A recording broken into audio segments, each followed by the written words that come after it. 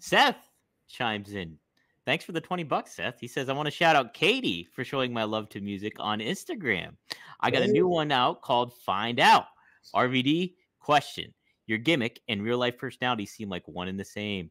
Do you act any differently at all when you're on camera in comparison to, just being RVD off camera? Right. Well, it's a little different.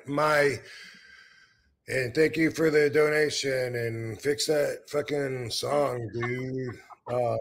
YouTube Chris said he didn't get a link.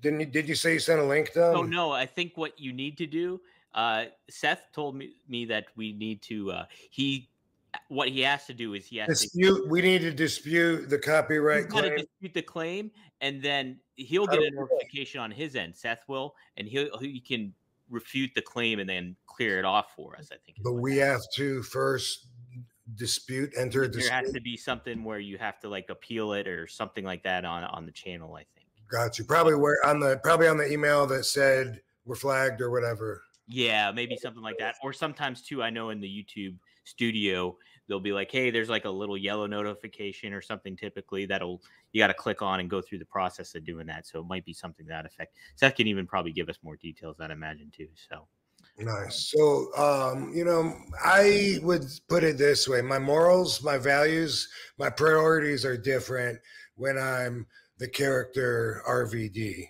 I want to kick ass. I'm going to accept a challenge. I'm egocentric, like showing off. And I would say that all of that is a side of me, but normally I don't act that way.